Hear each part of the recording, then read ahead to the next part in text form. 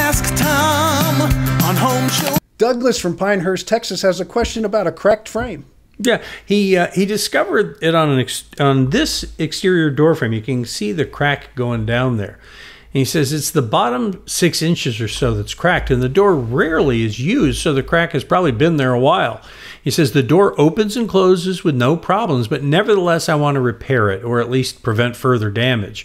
So he says, I thought about filling the crack with some wood glue. However, I can't think of a way to clamp the frame to force it closed so the glue will set. Tom, what's your recommendation? Well, if you look at that picture close, it looks like somebody already tried to set a screw in there so it wouldn't crack any more. So if you try to do anything when you squeeze it, you got to remove that screw or it's just going to fight you the whole way. But no, don't do that with wood glue. This is the jamb. If you notice that little part that's not painted, that's where the hinge goes. So if this door is used a lot, that hinge is right above where that crack is. And so what I would tell you is leave it alone, leave it flexible.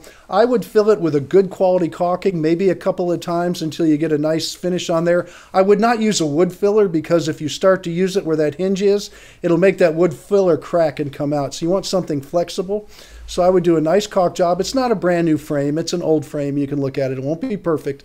And then paint it and paint the whole frame. And I think you'll be very pleased and it'll probably last you a long time. And fill that little screw head with a little caulk there on there too and smooth it out so you can paint it nice. And that's all I would do. Keep it simple. The hinges are screwed above it so the hinges aren't a problem. It's just when the hinge moves, it's going to put a little stress on that point. And so that's why that crack can never be solidly done unless you took the whole jamb apart and then glued it, and that would be different.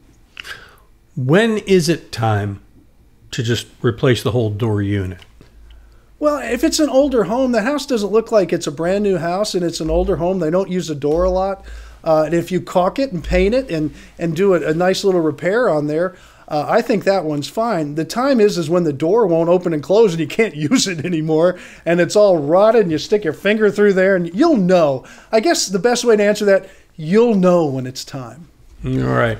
And I know what to do when you got a question. Let's go to HomeShowRadio.com. Click right there on that blue Ask Tom button. You can send us a video. You can write to us. Just fill out this form and include a picture because that always helps us do a better job for you, as you just saw.